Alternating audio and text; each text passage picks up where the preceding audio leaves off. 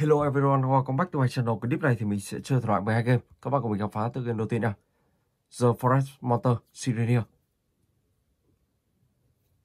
Play, let's go.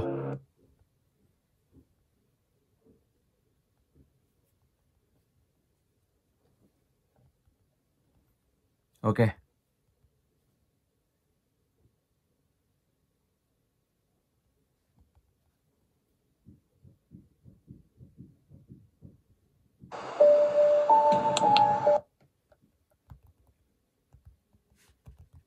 So let's go. Ok, what is? Ở đây thì mình đang bị một tấm này chắn chiếc xe ô tô của mình.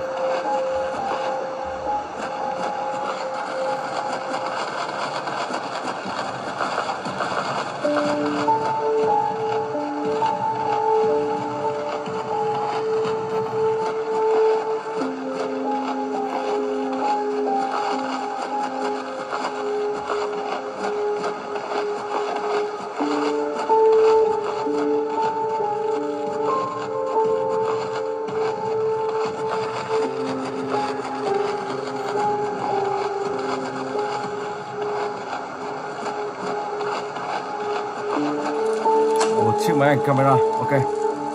I saw just camera. Rồi và mình sẽ phải làm nhiệm vụ đó chính là chụp 3 bức ảnh trong tựa game này.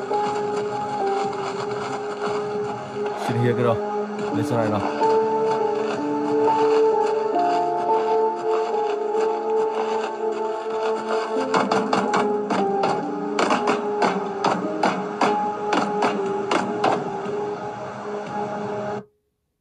Ok, bức ảnh đầu tiên.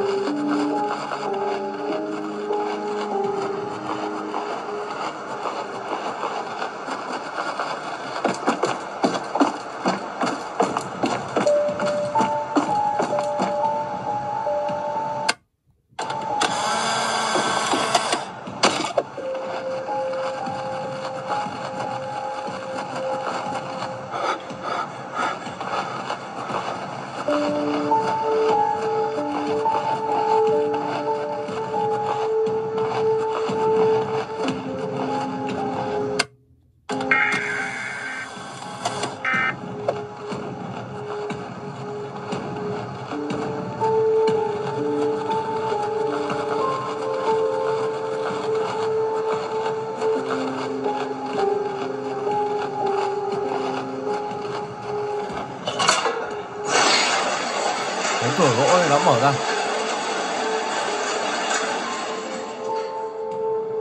Rồi, và chiếc xe của mình có thể đi được rồi. Let's go.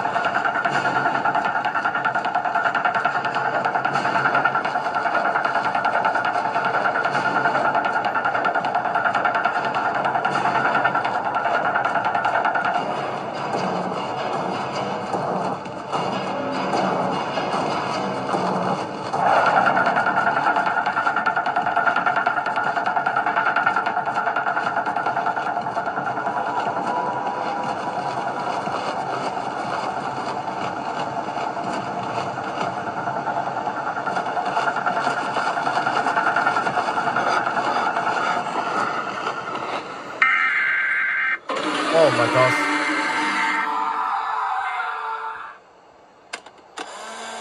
Rồi ok. Và bây giờ thì mình sẽ chuyển tiếp sang game thứ hai. Chiều quân Horror 2.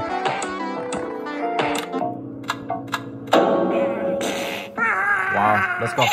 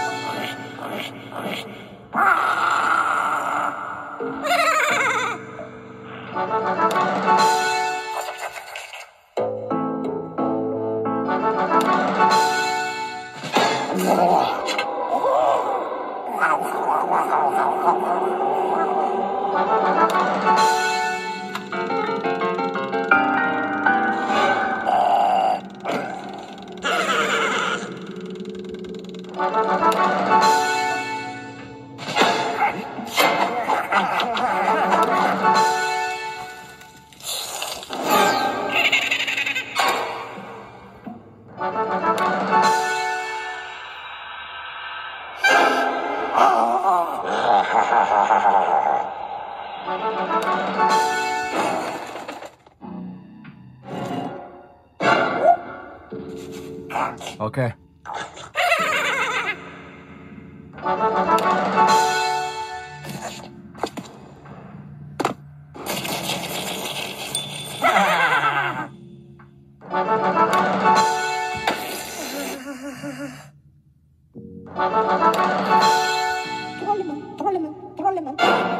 Wow, một anh chàng chui từ dưới cống xuống lên. Ok, đã sạch rồi.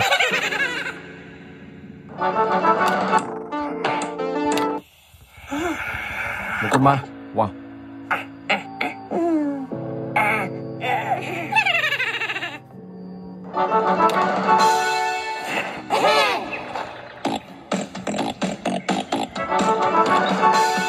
Ok, và bây giờ thì mình sẽ sang game thứ 3. Siren Field. Vào game này các bạn sẽ phải đi hoàn thành one day. Đó chính là các bạn sẽ đi từ căn nhà một, đó và trả lời 3 câu hỏi. Mỗi câu hỏi ở một căn nhà. Và các bạn phải đi tìm 3 căn nhà. Trả lời 3 câu hỏi các bạn sẽ hoàn thành được chapter 1. Và bây giờ thì mình sẽ phải tìm.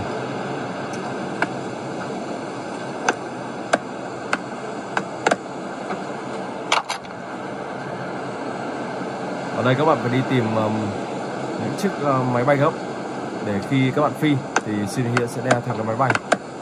Wow.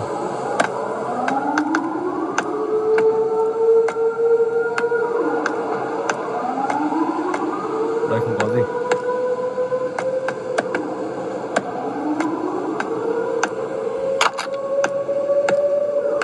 Mình sẽ tạt vào ngôi nhà này xem có gì không.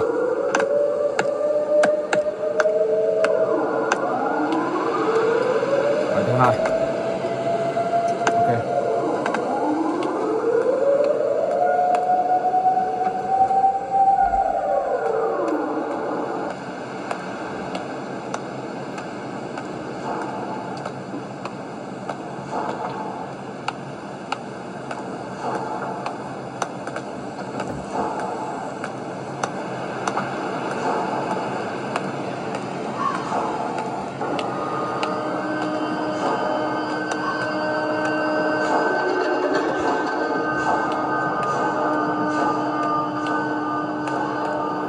Chết rồi, đây không có lối đi để đi sang bên kia.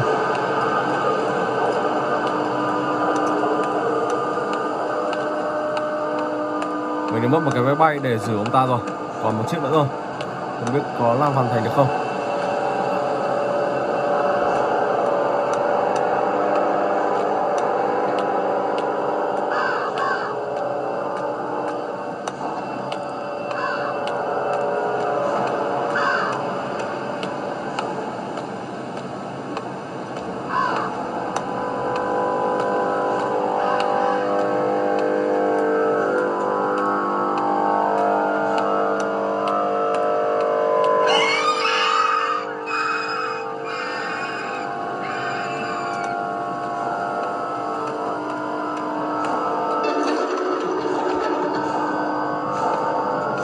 May không sao.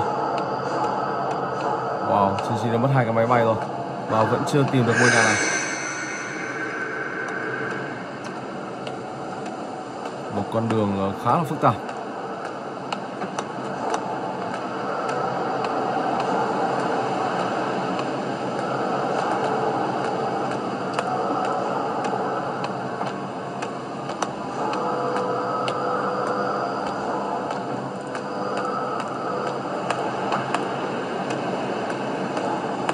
Cái này thì là ngôi nhà. Đây mình phải đi đường này.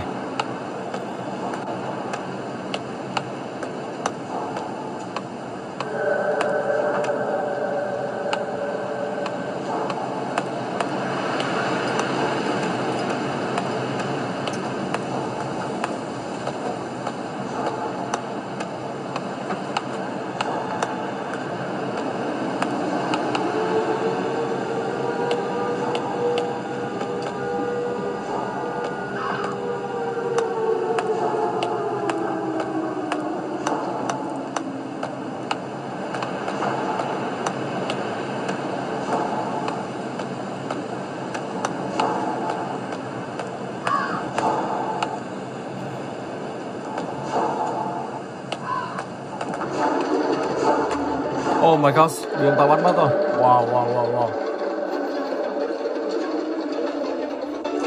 Các bạn có thể tìm nhiều máy bay hơn để có gì khi gặp ông ta các bạn có thể chạy thoát được. Rồi và bây giờ thì mình sẽ sang tới cái thứ tư, Granny Chapter 2 của hãng developer.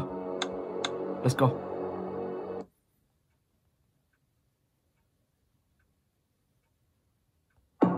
One day.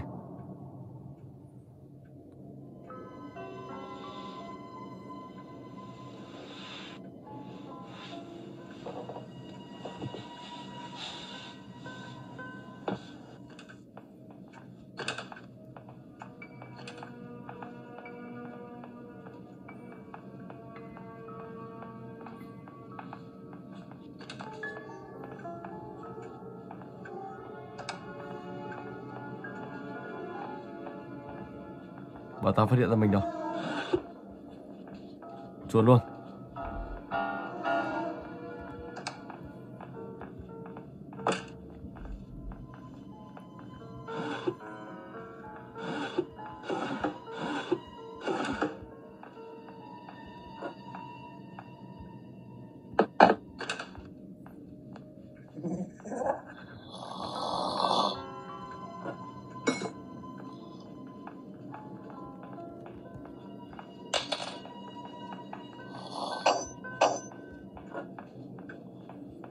Ông ta đang ngủ, may quá. Ok. Bây giờ thì mình sẽ rút nước. Ở đây có một con quái vật.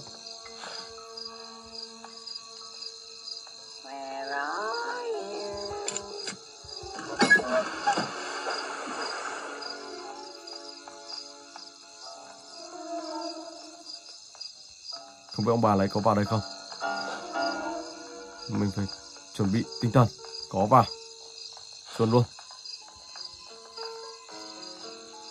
Wow, let's go.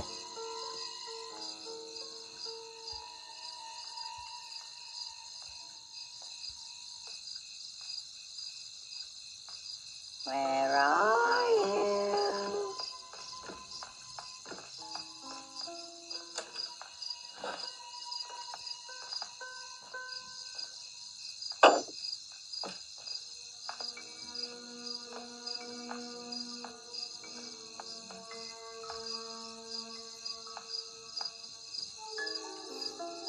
Bà ta đứng đây rất là lâu. Xem bà ta đi đâu. Ông kia đang kiểm tra. Oh my gosh.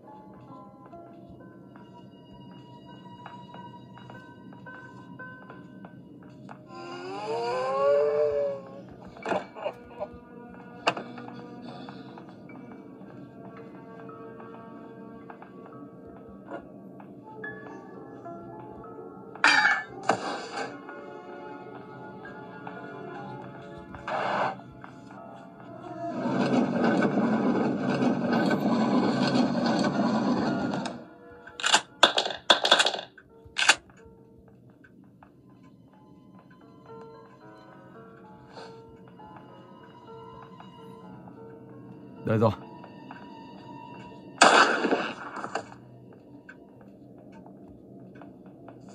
I see you.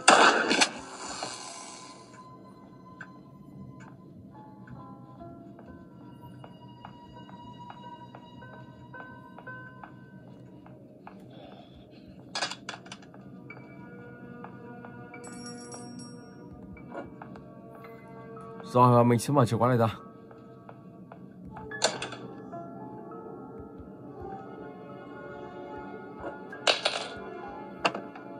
Vứt hết những món đồ vào trong đây.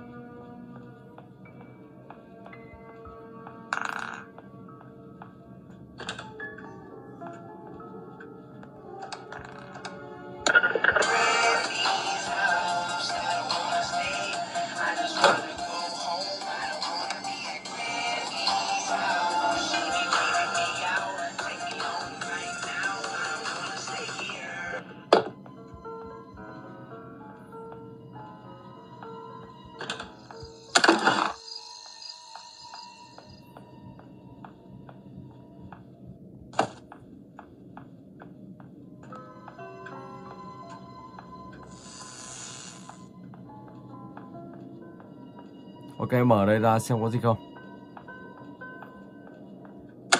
Không có gì. Tiếp tục.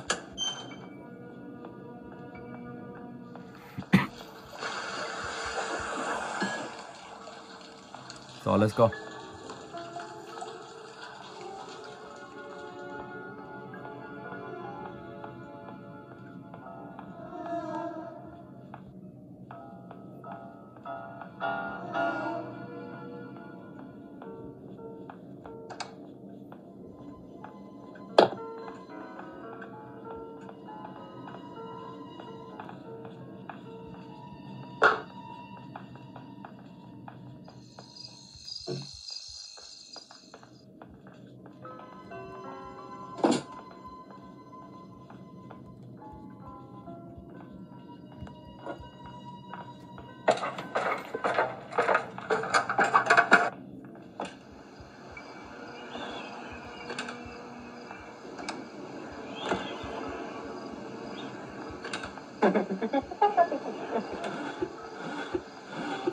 Còn thiếu một món đồ nữa.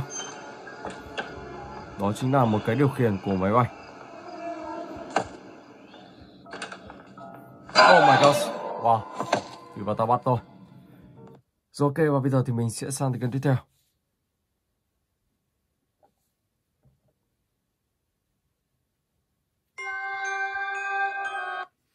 Let's go.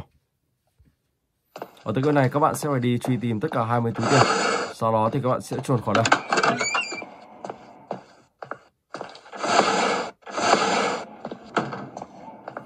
Một căn biệt thự rất nhiều phòng.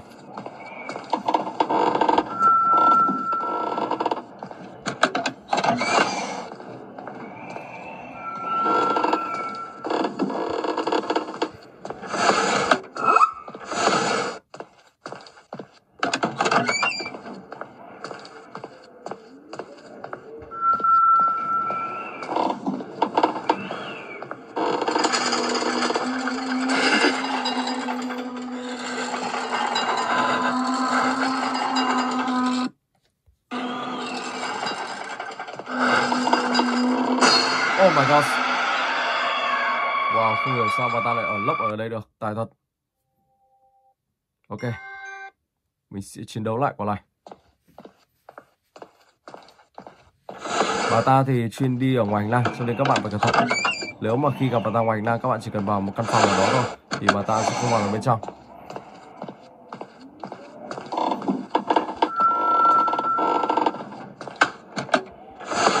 Ok, let's go.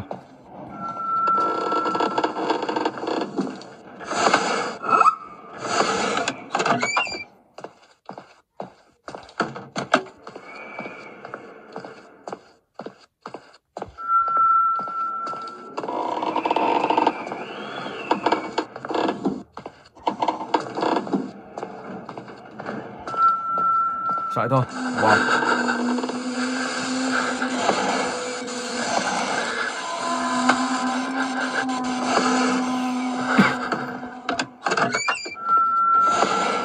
Và ta đã xuống được hầm rồi. Và bây giờ thì mình sẽ lên trên tầng 2.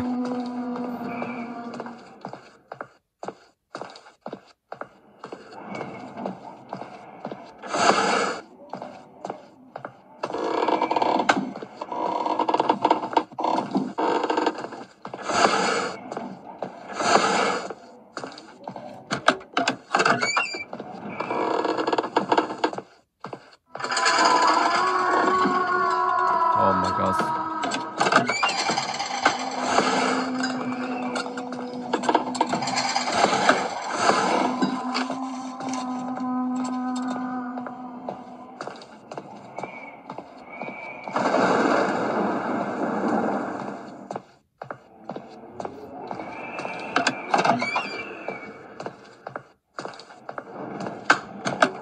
Oh man.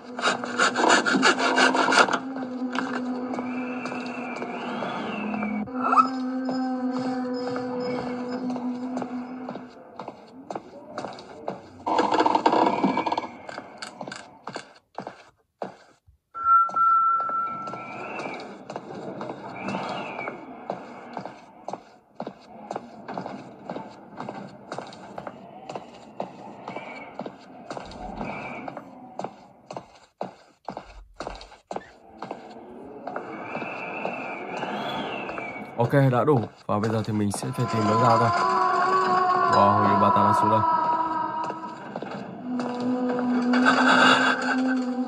Rồi, mình sẽ thử bà ta.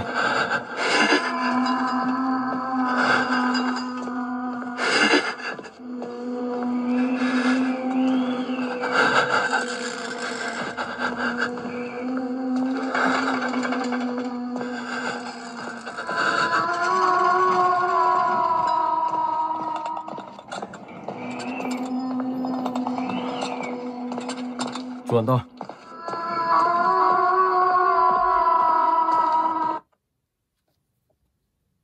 Rồi ok, và bây giờ thì mình sẽ chuyển tiếp sang cái tiếp theo. Stickman, Stickman.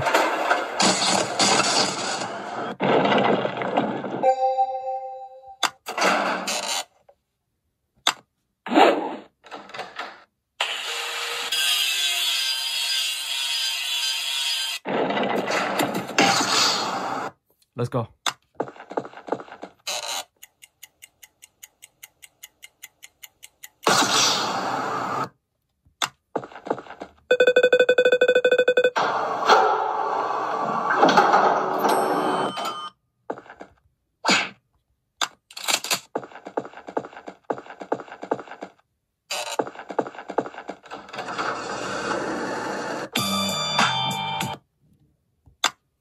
Ok.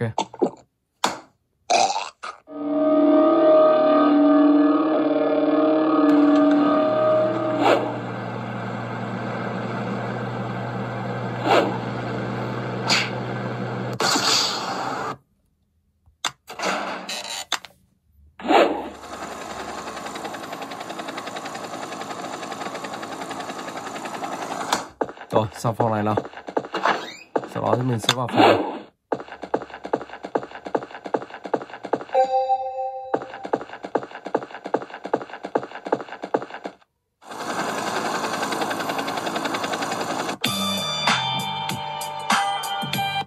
Ok, và bây giờ thì mình sẽ chuyển tiếp sang cái tiếp theo. Một tượng game ma. Let's go. Wow. Kia còn 100 máu. Ok.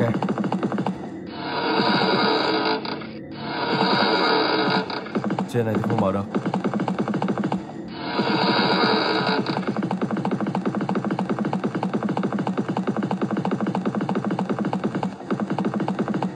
Một chiếc chìa khóa.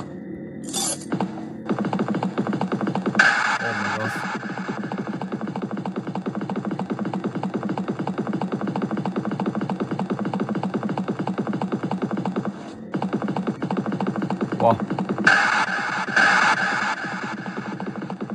Còn 97 máu thôi. Cứ gặp ma là các bạn sẽ bị trừ đi một ít máu. Oh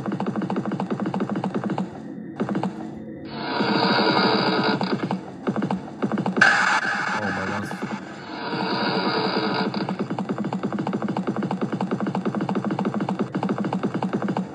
Đây như là một mê cung rất là rộng lớn luôn.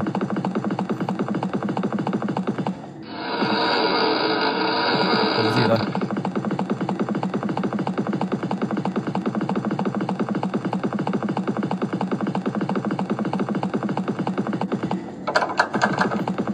Lại cần phải có chiếc chìa khóa các bạn vào ở bên trong.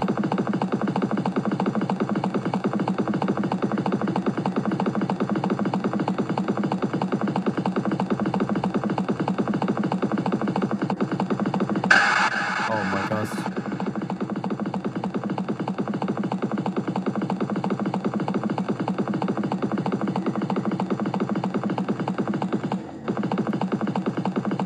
Phải tìm được chiếc chìa khóa thì lúc đó mới đi được cánh cửa bên kia. Oh man. Cảm giác ở đây như kiểu có một chiếc chìa khóa không bạn? Mình sẽ ra thử lấy xem.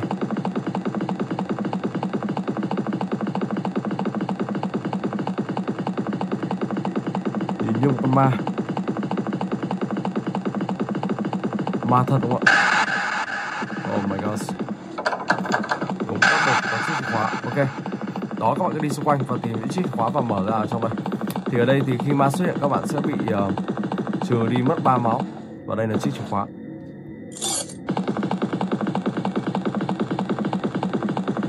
Và đây là chiếc chìa khóa có thể mở cánh cửa này. Ok. Đó, tiếp tục vào bên trong và tìm hiểu tiếp nha. Rồi, và bây giờ thì mình sẽ chuyển tiếp sang cái tiếp theo. Forest Siren Monster. Màu đỏ đây.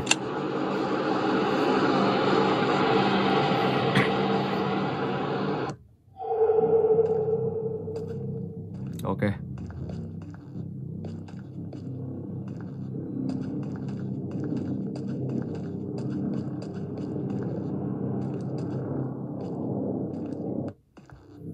Rồi, tìm chỗ này xem có gì không.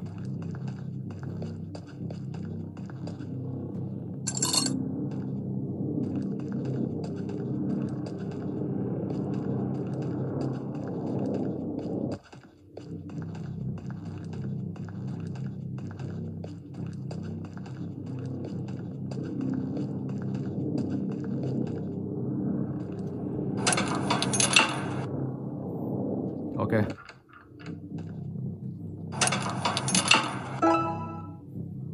Chain Force, mở cánh cửa ra.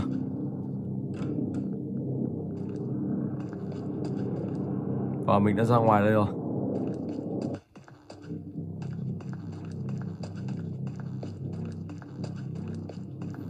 Ổ map bản đồ này cũng khá là rộng nha các bạn nha.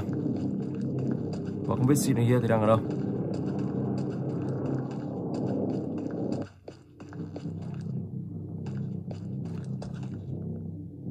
Chắc phải đến đây.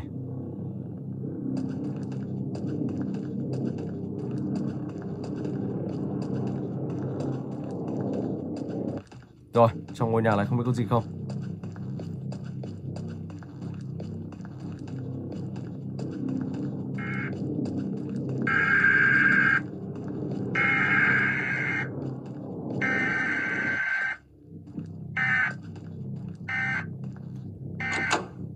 Phải có một cái gì đó mới mở được một cái bẫy. Và các bạn phải đi tìm cái bẫy này.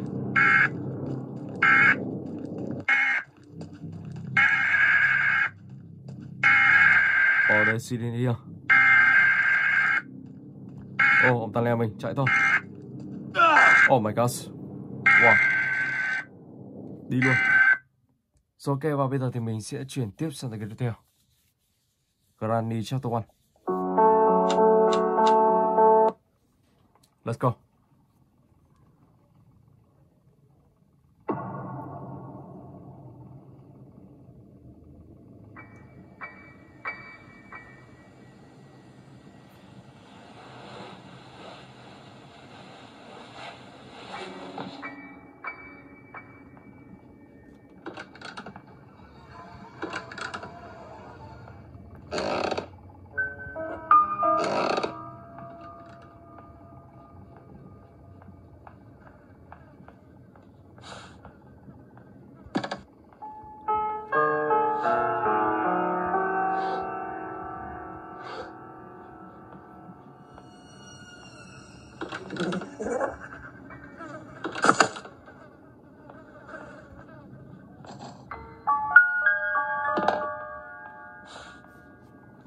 Let's go.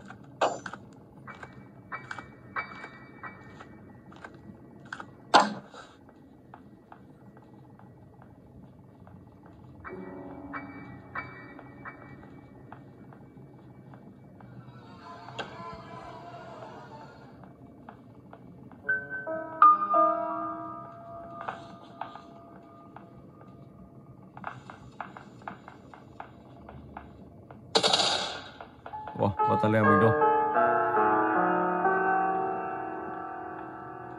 Rồi mình sẽ chun lại và lấy thêm món đồ nữa.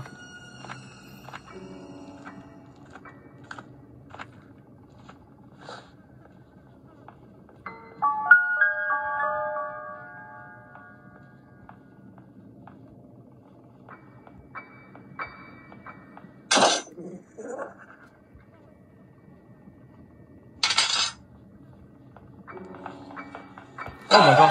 Wow, giật mình. Không ngờ bà ta lên trên này lúc nào không biết. Nhanh thật. Wow, oh my god. Ok, và bây giờ thì mình sẽ sang một tựa game ma. Let's go.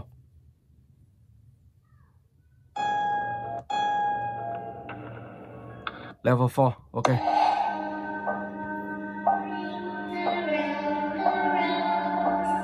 Rồi, bắt buộc mình phải đường nào đây. Oh my god.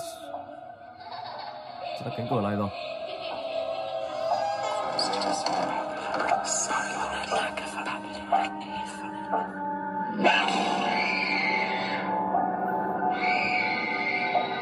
Một cái đuốc.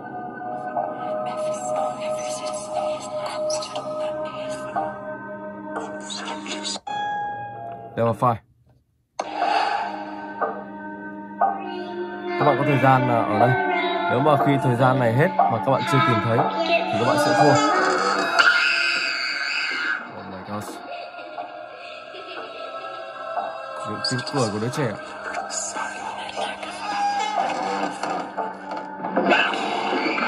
Ok.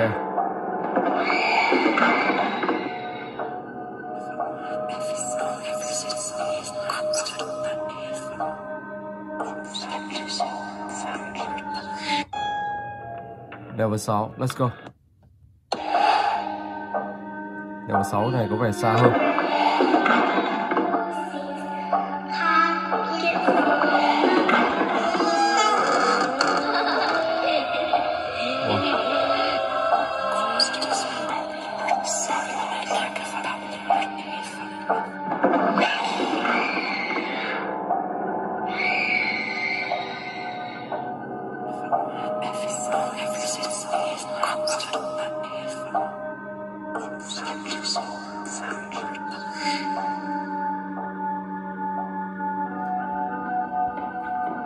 Locks.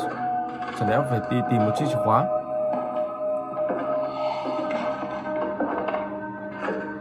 Đây, tìm ở đây trước. Oh my god. Không phải đây.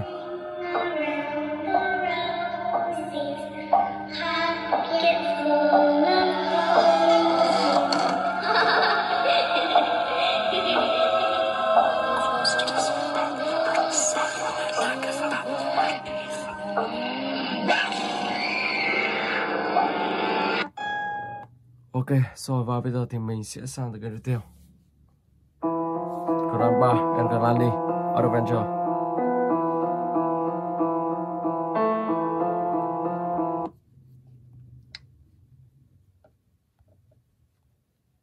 Let's go.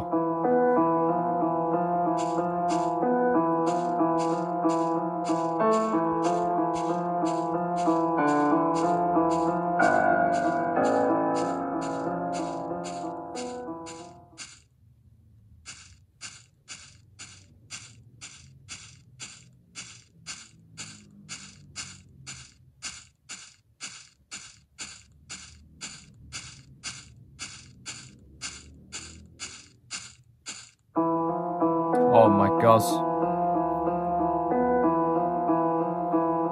Wow. Bộ xương này có vẻ rất là khỏe. Thôi rồi mình sẽ trả thù với người vợ của mình. Ở đây các bạn sẽ hóa thân là một ông già Grandpa đi trả thù. tiêu diệt những người ngoài hành tinh. Ở đây có một chiếc búa, mình sẽ đặt chiếc búa lên. Gặp ai chơi người đó luôn. Lao vào này, anh chàng nào lao vào nữa là mình chiến luôn. Nào, anh nào. Chưa phá được cái này.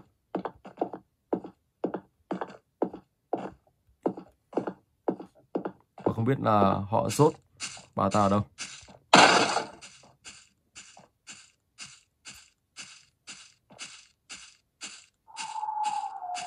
Đây có một cái chấm đỏ.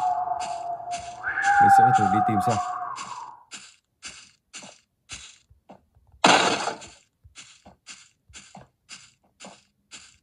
Cầm một cái để mở cửa.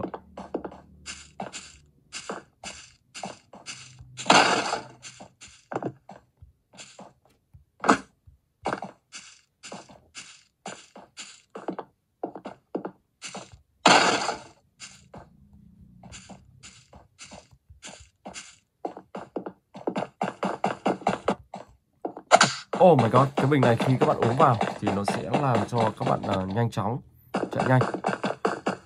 Đây, mình sẽ uống nó vào luôn. Ok. Chạy rất là nhanh luôn.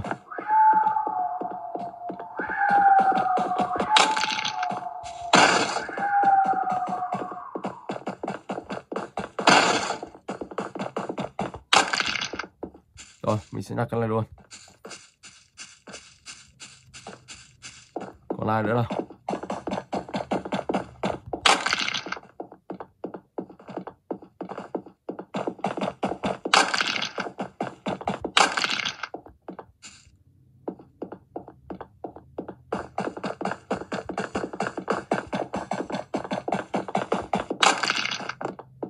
Let's go.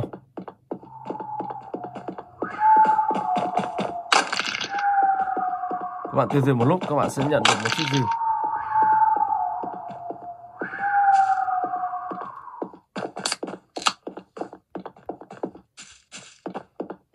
Đây rồi. Rồi các bạn sẽ nhận được chiếc rìu. Và các bạn cứ tiêu diệt tiếp và phá tiếp thì lúc đó các bạn sẽ nhặt được tiếp tục. Đây là một tựa game cũng khá là hay. Ok. Rồi và bây giờ thì mình sẽ chuyển tiếp sang cái tiếp theo. Slender Racing. Let's go. Rồi và ở tựa game này thì các bạn sẽ phải truy tìm tất cả là 8 bức hình được gắn trong map bản đồ này. Và trong đó thì sẽ có ông Siren, sẽ có ông Slenderman. Ông ta sẽ săn lùng các bạn. Thì ở đây các bạn phải cố gắng thu thập thật nhanh, càng nhanh càng tốt. Thì khi thu thập càng nhiều, ông ta sẽ xuất hiện càng nhiều. Và điểm nhấn đó chính là các bạn phải đi những cái chỗ mà thật là rộng rãi. Không thì các bạn sẽ bị ông ta bắt mất. Ok, một bức hình đầu tiên. Oh my god.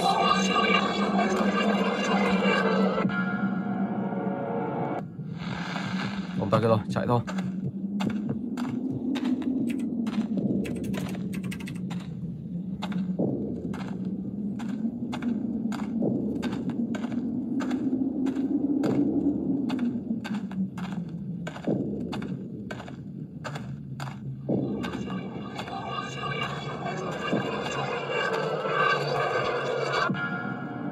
Hai bức hình.